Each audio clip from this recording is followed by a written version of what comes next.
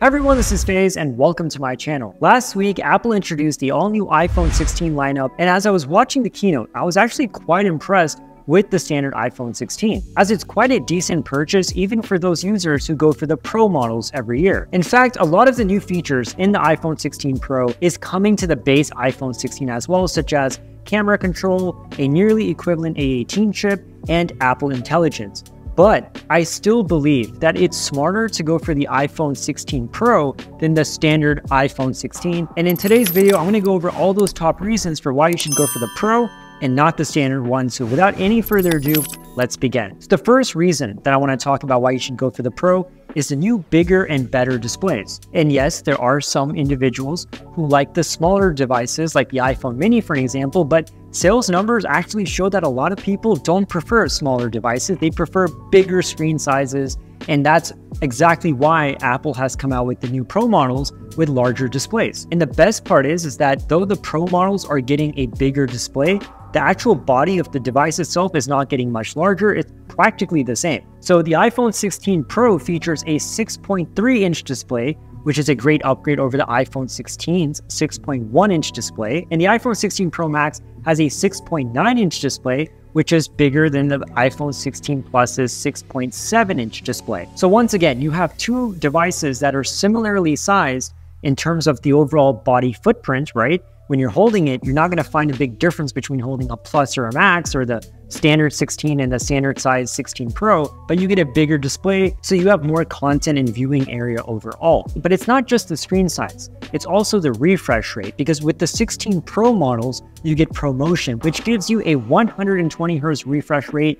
And if you have used ProMotion on an iPhone or an iPad, then you probably already know how amazing it is. It's buttery smooth, and when you go from something that has ProMotion and you go to something that doesn't, it's a night and day difference. In fact, this year when I was reviewing the iPad Pro and the iPad Air, I loved both the models, but I actually preferred using the Pro a lot more because of the ProMotion display. And with iPhones, I feel like it makes an even bigger of a difference because you're using an iPhone almost all day long, right? So when you're using it so much, that display really makes a big impact. After all, you know, they're slimming down the bezels and the whole focus of the iPhone is on the display.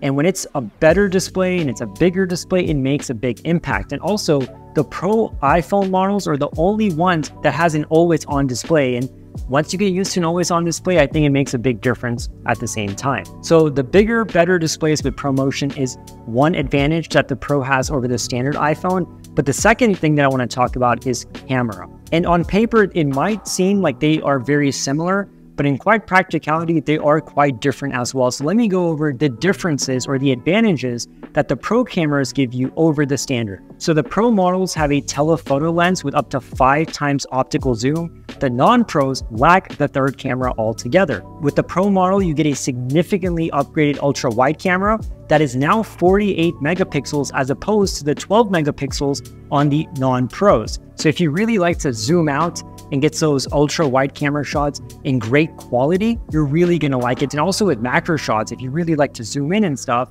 even that's going to be much nicer on the Pro versus the non-Pro. Now, when it comes to video, if you are someone who is a content creator and you really like to film video, then I think you're going to really like this next thing. Because now you're going to get slow-mo video at 4K up to 120 frames per second.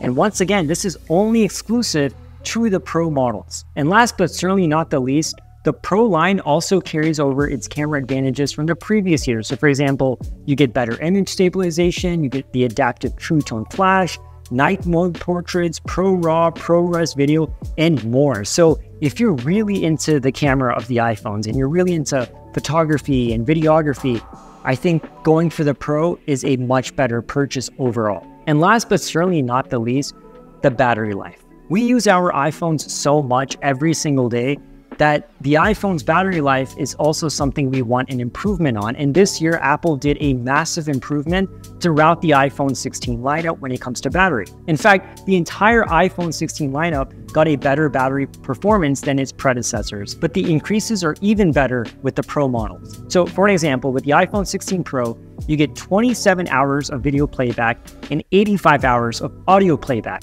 With the standard iPhone 16, you get 22 hours of video playback and 80 hours of audio playback. So clearly the Pro model has the bigger advantage here, but also if you go for the larger iPhone 16 models, that's where you get a great performance as well. So for example, with the 16 Pro Max, you get 33 hours of video playback and 105 hours of audio playback.